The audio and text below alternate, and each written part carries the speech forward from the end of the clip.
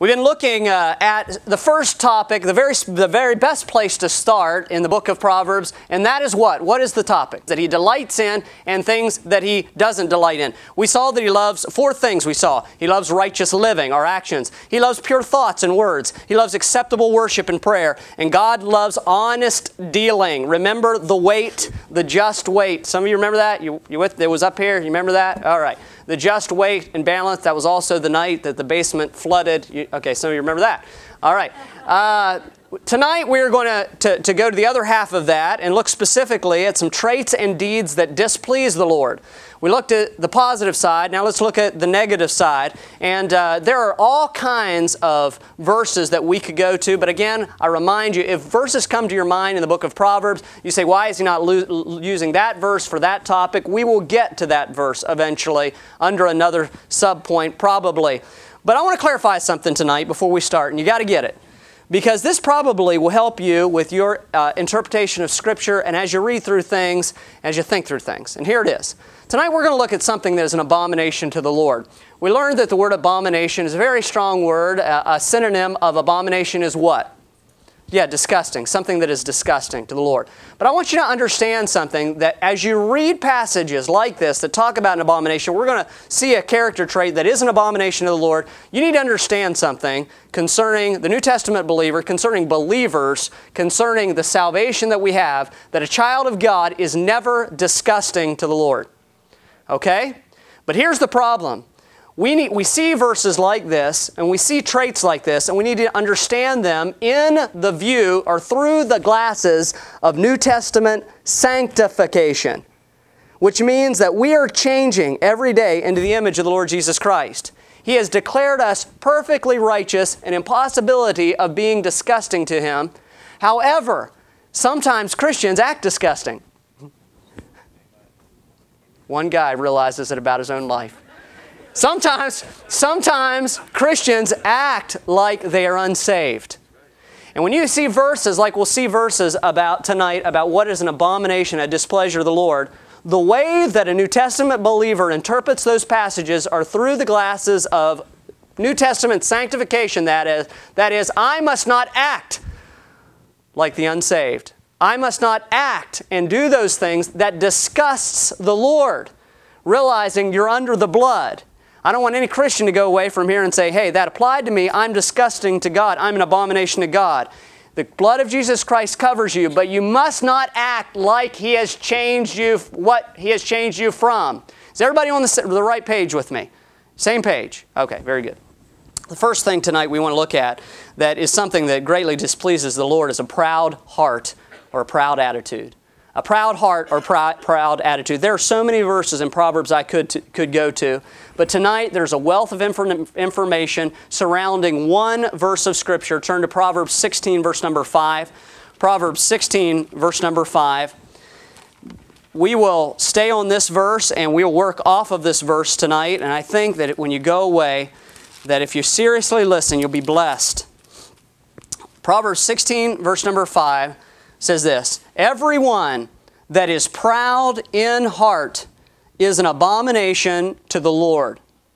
Though hand join in hand, he, that's the proud man, shall not be unpunished. You notice the verse starts out with the first two words yelled out. What are they? Everyone. Everyone. Everyone. You know, everyone, some think that their pride is a very small thing in comparison to the great deeds that they do for God. For instance, they think that if they're a big shot in the kingdom of God, a big shot in the church, a big shot as far as someone that they consider themselves spiritual, that a little bit of pride is no big deal. But I want you to notice that this word is all-inclusive, everyone. I want you to notice here that being someone that is even greatly used of the Lord is no license to have a proud heart. And I say this because something came to my mind as I studied this. What came to my heart is that sometimes when people are greatly used by the Lord, whether it be a spiritual leader in a church, or whether it be a pastor, or whether it be a deacon, or whether it be a missionary, I've met some that think that they are big shots because God is using them, so that gives them a license to have pride. But I want you to notice that the Bible says that everyone that hath a proud heart is an abomination of the Lord. God doesn't allow a license for anyone to be proud about themselves. In fact, there are no big shots in the family of God. There are no big shots in the family of God. Everyone in the body of Christ has been given gifts that are necessary and useful. And you know the passage of Scripture in 1 Corinthians, we've covered it many times, about different parts, about different members. Let's say it this way. It's not that one person is a big shot in the family of God. Everyone is a big shot in the family of God. Everyone who is saved is a child of God and is very necessary. But it doesn't matter how much God uses you, you better not get a proud heart. Doesn't matter how many souls you win to Jesus Christ or how many visitors you can bring to church or how great your ministry is growing at Lighthouse Baptist Church or how influential you are. You ought not get a big heart, a proud heart about it. We see here the word abomination again, and we've already talked about it. A synonym for that is disgusting. An abomination, that's a strong word. A proud heart, it's disgusting to the Lord. You know, the problem, though, with teaching on a proud heart is that the people who really need the message have a proud heart and they can't see their sin in the area because they see themselves as always right. Okay, let me say that again.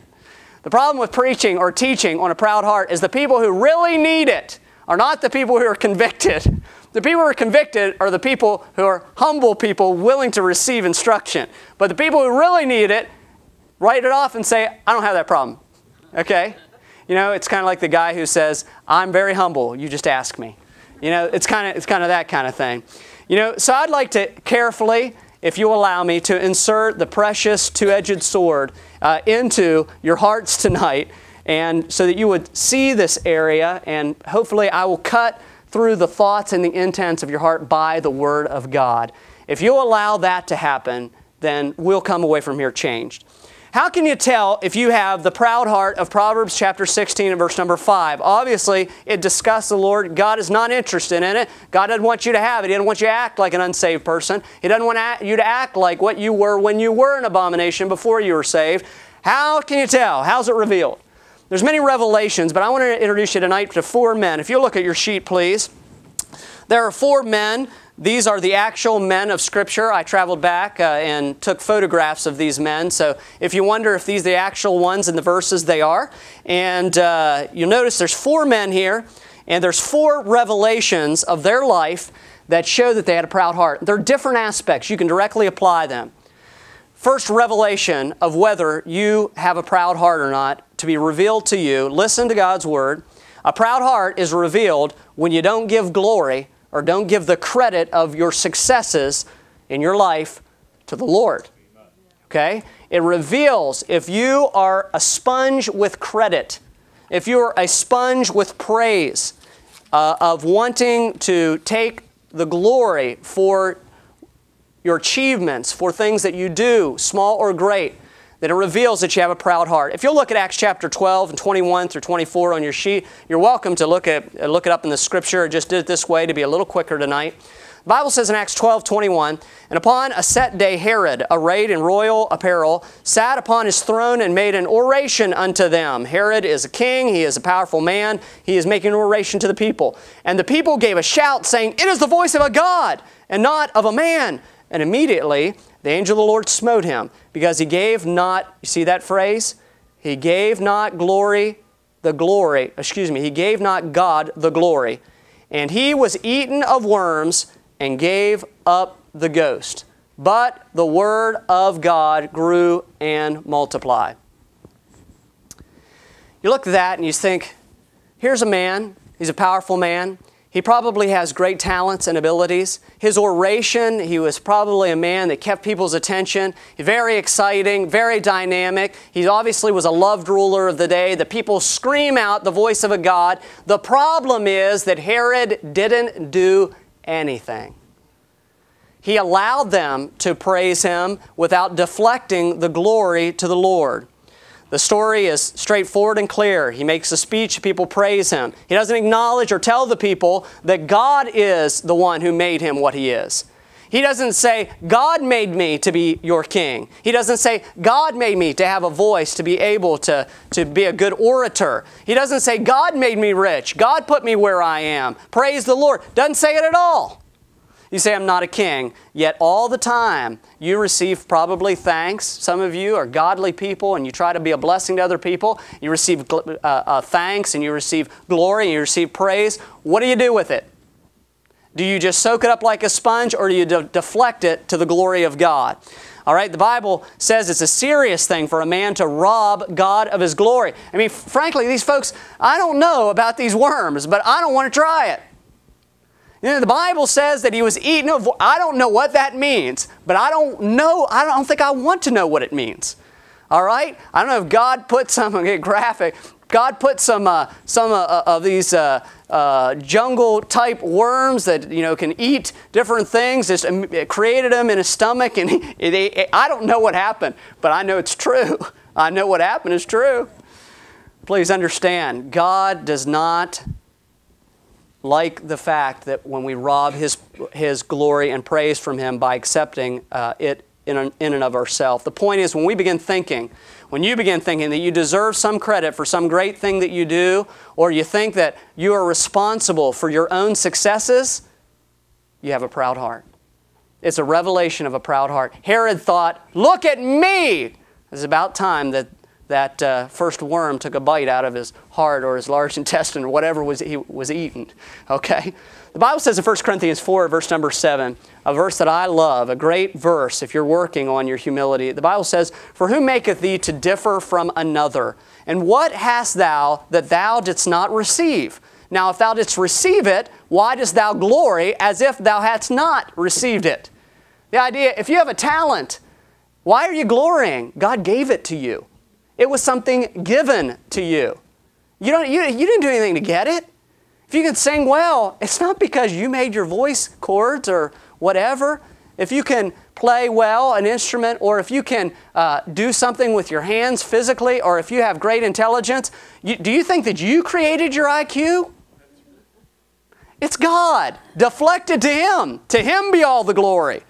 All right? It should not be a meaningless habit, but a heartfelt deflection of pride when people praise you to say, praise the Lord. Or to say, God gave me these abilities, not me. Learn to say that. Learn to say it from the heart. I can't, and if you need to elaborate on it, elaborate it. Teach that person something. Oh man, you were so good. Man, I appreciate whatever. Teach that person spiritually, love them, and say, you know, I don't have anything but what I received of the Lord. I love what one pastor said about his ministry. And he said, you know, the things around here that you see that are good, God did those things. And the things around here that you see are pretty poor, that's what I did. Okay? I like that. I think that's a great way to live life. We should not expect praise or be disappointed when it does not come. If you stand around waiting for somebody to praise you for something you did, it reveals that you have a proud heart. You're not really doing it for the Lord. You're doing it for the pat on the back, aren't you? Yeah, but so often we're like that. Number 2, the second revelation of a proud heart, again coming right from Proverbs 16, verse number 5. We're working off of this verse, the springboard verse. But the second revelation of a proud heart is when you get angry because you don't get the attention or the respect you think you deserve. This is a little different nuance than the first one. When you don't get the attention. You know, when little kids, when you have children and one of them gets left out of something, you know how they are. You know, they start pouting. They want to all mommy's attention. And what about me? And I didn't get the same bike that Johnny got. And I try to teach my kids that life is absolutely not fair at all, okay? But the thing is that sometimes as adults, we act this exact same way. You know, when we don't get attention or we don't get the respect that we think that we deserve, then we start pouting about it. Nobody looked at me. Nobody did this. Look at 2 Kings 5, verse 10 through 13. The Bible says, and Elisha sent a messenger unto him. This is Naaman, the captain of the Syrian host, saying, remember he got leprosy. Go and wash in Jordan 7 times, and thy flesh shall come again to thee, and thou shalt be clean. But Naaman was wroth and went away and said, behold, I thought he will surely come out to me and stand and call on the name of the Lord his God and strike his hand over the place and recover the leper. Are not Abana and Pharpar, rivers of Damascus, better than all the waters of Israel? May I not wash in them and be clean? So he turned and went away in a rage. What was his problem? What was Naaman's problem? Well, you got to understand who Naaman was. He was a captain, the captain of all the hosts of Syria. He was an important man. When he walked through a crowd, the crowd parted and probably bowed to him in his country. So he's got this little maid from Israel that was probably a bondservant that tells him that there is a prophet, Elisha, in Israel that could cure him. So he goes to this prophet. Oh, he probably has a big embassage of men around him, and he goes to his house, and he's there in all his pomp and circumstances. Elisha won't even come to the door. He sends his servant out. I think Elisha realized, who cares about this captain of the host of Syria? I work for God. I work for the Lord God. So he goes out, and what is wrong is it doesn't happen the way Naaman thought it should happen. There's no respect. There's no, as he says what he thought should happen. This man of God should come out, oh, great Naaman of Syria, and call on and make this huge circumstance, maybe wave his wand a couple times, smoke and fire. He expected this great thing because he was a great man. Didn't happen at all. Elisha's servant comes out and said, go wash. And he tells him to go wash in the Jordan, a muddy river that is despicable to a Syrian. And he even says, man, we've got these great rivers. You want me to go in that muddy stream? And it was not, what was his problem? He had a huge head, and it didn't happen the way he thought it should happen. He didn't get the attention. He didn't get the respect, and he's outraged because he thought there would be a grand show of healing him. He was further humiliated from that, having to dip in Jordan. Listen to me, if no one treats you special, and you're not held in high respect somewhere, do you get angry? Do you go away and say, don't even talk to me? Nobody recognized me. Yeah. Pastor's never called on me to pray in church. I never get asked to do anything big, It shows a proud heart. It shows a heart that's not willing to be a servant like the Lord Jesus Christ taking a bowl and washing disciples' feet. But rather you want to be the one that whose feet people wash. You would rather be up on top. Do you get angry when you don't get recognized for your accomplishments or no one notices that you have done something for the Lord? So, of course, you have to tell them that you made that meal or that you did something for that poor person or whatever. You ever had a person like that? I don't want to make fun, but you ever had a person like that feels the need to share with you all the things that they've done? Well, I haven't told anybody else, but, I did this and this and this, Or, I was over there doing this and that, Okay, listen, folks, the things that we ought to do just for the Lord. And if nobody knows that, all the better. Don't let your left hand know what your right hand's doing. Do it for the Lord. Do it for the praise and glory of the Lord. If I praise you here, you have your reward. That's what Scripture says. Jesus praises those that do things quietly and give their alms in secret, not so that everyone can know about it. I appreciate so much the heart of this fellow who gave towards the missions house, who said, I absolutely don't want anybody to know about that. And I said, that'll be just fine. That'll be perfect. And he has right spirit. He's going to get rewards in heaven because his name's not mentioned and there's no plaque anywhere and we haven't named the staircase after him down there or anything like that. All right. Okay, do you have to be the center of attention or do you pout if you're left out of being the center of attention? It's a proud heart that is troubled when you don't get enough respect or attention that you think you need. This was Haman's sin also in Esther chapter 3. You remember as he walked through the crowd and everybody's bowing to him and, oh, big Haman. He's got his chest out there. I'm a big fella. I'm a big fella. And there's Mordecai. He's just a godly man. Mordecai says, I'm bowing to nobody but the Lord. And Haman says, you bow to me. Haman tries to exterminate all the Jews and ends up in the same gallows that he tried to hang Mordecai on. Listen, don't be a Haman. Don't be a Naaman. Don't have a proud heart that wants attention all the time. There's a third revelation of whether you have a proud heart. Do you show off your possessions? Uh-oh. Show off your possessions. You say, Pastor, I don't have any possessions. Isaiah 39, verse number 1. Verse number 1. Isaiah 39, verse number 1. And by the way, if your car is older than 25 years old, you do not qualify for this category. It's just a little joke. 39:1 says, at that time, there's a big name there. Merodach, that fella, the son of Baladan, king of Babylon, sent letters and a present to Hezekiah. For he heard that he had been sick and was recovered. Look up here a moment. Remember, Hezekiah asked for more time. God granted him more time. king of Babylon, sends ambassadors to him to give him a present. They come, and look what he does. And Hezekiah was glad of them and showed them the house of his precious things, the silver, the gold, the spices, the precious ointment, and all the house of his armor, and all that he was found in his treasures. There was nothing in his house, nor in all his dominion, that Hezekiah showed them not. Then came Isaiah the prophet unto King Hezekiah, and said unto him, What said these men? And from whence came they unto thee? And Hezekiah said, They are from afar. They are come from a far country unto me, even from Babylon. Then said he, What have they seen in thine house? And Hezekiah answered, All that is in my house have they seen. There is nothing among my treasures that I have not showed them. Then said Isaiah to Hezekiah, Hear the word of the Lord of hosts. Behold, the days come, that all that is in thine house, and that which thy fathers have laid up in store unto this day, shall be carried to Babylon. Nothing shall be left, saith the Lord. What was the Lord's judgment for? A proud heart. It was because this man wanted to show everybody what he had. Hezekiah wanted to be really something, that when these guys went back to Babylon, they would say, wow, that king of Israel, Hezekiah, he's got a lot of stuff. In verse number 2, there is a classic statement. Notice verse number 2, what it says there. It says, Isaiah 39:2 on your sheet. It says, And Hezekiah was glad of them and showed them the house of his, what are the next two words? Can you see them? These are my precious things. Some of us act that way about our house or our car or our motorcycle. It's getting a little close now for conviction. Or, my landscaping, or they're my precious things. Did you see my Rolex watch? Did you see? They're my precious things. It's a classic statement. And that's what Hezekiah, this is all that he had. What a proud heart. What's the point? God has graciously given you everything that you have.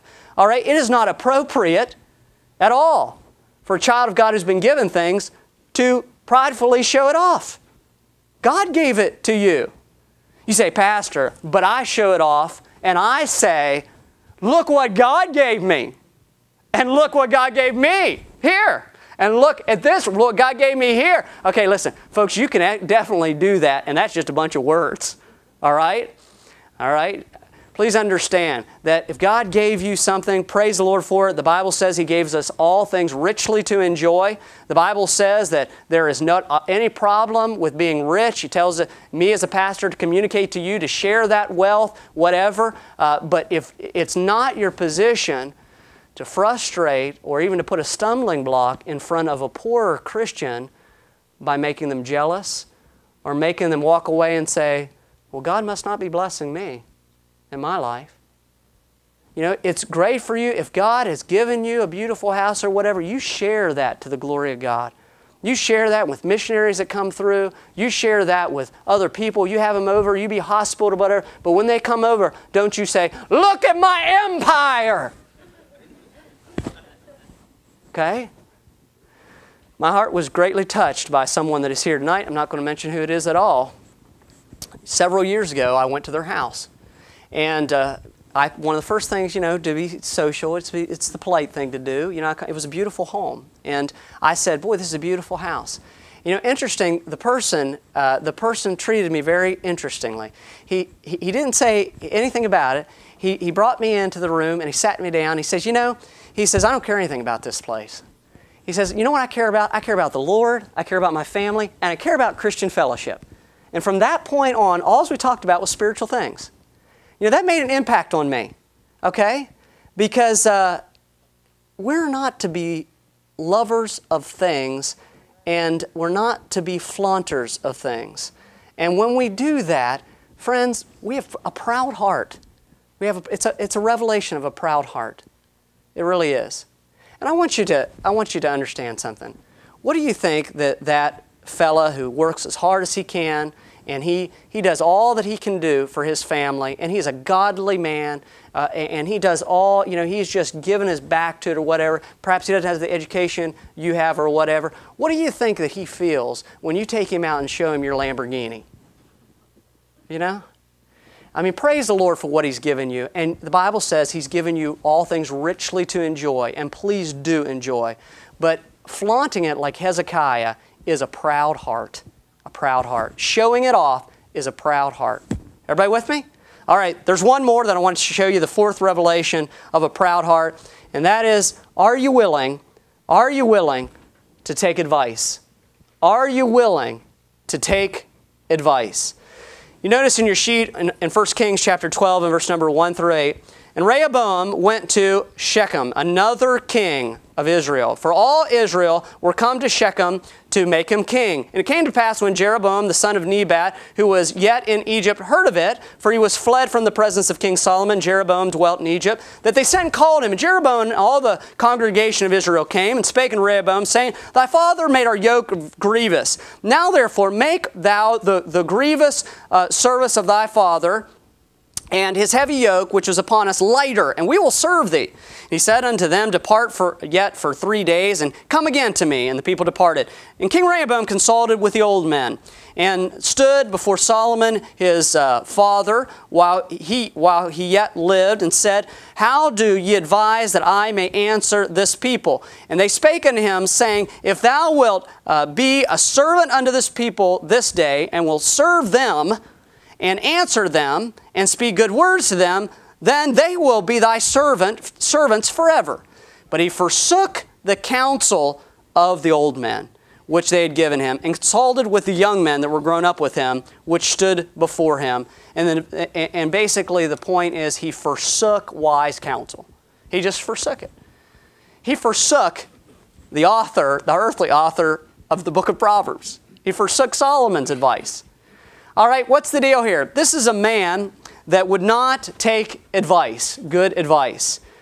Rehoboam, he hears the older men counsel, the wisdom. When his father was still alive, I made it hard on the people. I taxed them hard. I worked them hard. And basically he comes back 3 days later and he says, my father made it hard. I'm going to make it twice as hard on you. That's what he says. Because the young men the young men that he grew up with said, they're not going to respect you unless you're tough on them. Well, the wise men, the older men said, if you be a servant to those people, a servant leader, they're going to serve you. All right? What's the point of this? Folks, we have a very, very proud heart when wise people give us advice and we won't take it. We won't accept it. You have a proud heart if you're unwilling to be teachable. If you think you know better than everyone else. And let me just say this. Let's back up a little because I'm carefully trying to take this two-edged sword of God's Word and to bring it into everyone's heart. If nobody else's wisdom makes any sense to you except what you think, you have a proud heart. It reveals your proud heart. If you refuse to listen to others when they confront you or seek to help you, it shows something that disgusts God, a proud heart. Some of us are just like Rehoboam and that had to learn his own way, the hard way. What ended up happening is when he sent his man to go out and to tax the people, they stoned the guy and rebelled. And it was a violent rebelling against Rehoboam, and he fled. It's painfully humorous when you see a teenager who thinks they know more than their experienced parents. Have you ever seen that, experienced that? I worked in a Christian, in conjunction with the Christian school where we came from. And it's amazing when a 14-year-old girl thinks she knows better than her 45-year-old parents. It's amazing. And there's almost nothing you can do to sway that. Except God showing that. And she just, she gets the whole body thing going. She just knows better. But how much are we like that when somebody tries to give us advice, a wise friend or a spouse and a spiritual leader or a coworker, and we put up the hand and say, I know best. I got it covered. I know what I should do. This is what I think. That's rough. These are a few revelations of a proud heart. If you go back to our verse, we'll be done. 16:5, the Bible says, Proverbs, everyone that is proud in heart is an abomination to the Lord. Now look at the last part. Though hand join in hand, he, the proud man, shall not be unpunished. What's that last part mean? And we're done. Well, the hand join in hand. This is a very specific kind of proud man. This is a proud man who has an agenda, a proud man who evidently has rallied others around him to support his ego and to support his perspective of life. Some of you tell me about the political scenes on your workplace and how this happens sometimes, of different people who come up against other people, whatever. This is a guy who, he's right, and he gets weaker people around him that support his cause, and hand is joining in hand, and they all see it the same way, except it's a different way than what God sees it. Okay? The Bible says that I don't care if you have tons of people with you. If it's against the Lord and if it's from a proud heart, God's going to punish. He's going to chasten. It doesn't matter how many. I don't know, I forget what the old statement, whatever, 3,000 Frenchmen can't be wrong about the French Revolution, okay? Yes, they can. It doesn't matter how many.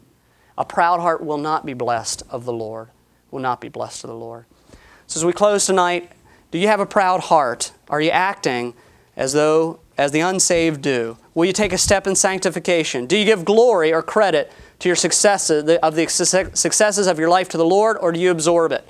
Do you get angry because you don't get the attention or the respect you think you deserve? Do you show off your possessions?